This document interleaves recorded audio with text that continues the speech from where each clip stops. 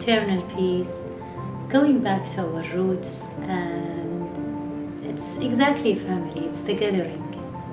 Ramadan for me is the month of power, the month of strength, and the month of inner peace. It's the month that takes me back to my roots and to my inner peace and reminds me of myself.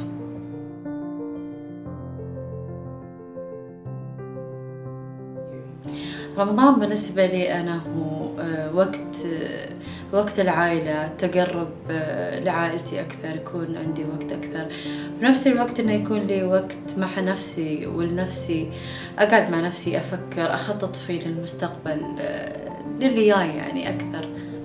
The thing that I respect or I really love in Ramadan is the slow pace of things and how you feel that the time and whatever you do is just blessed.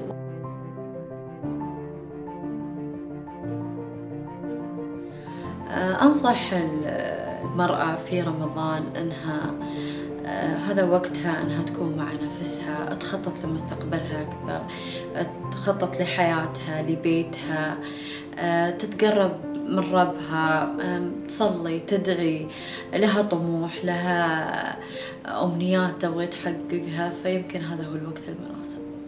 I advise every woman to take the opportunity of the silence of this month and think about her goals and what does she wants to achieve during this month.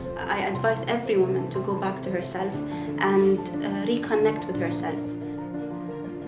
كل عام وانتم بخير، وننعاد عليكم رمضان بصحة وسلامة ومغفرة للذنوب ورضا من الرحمن.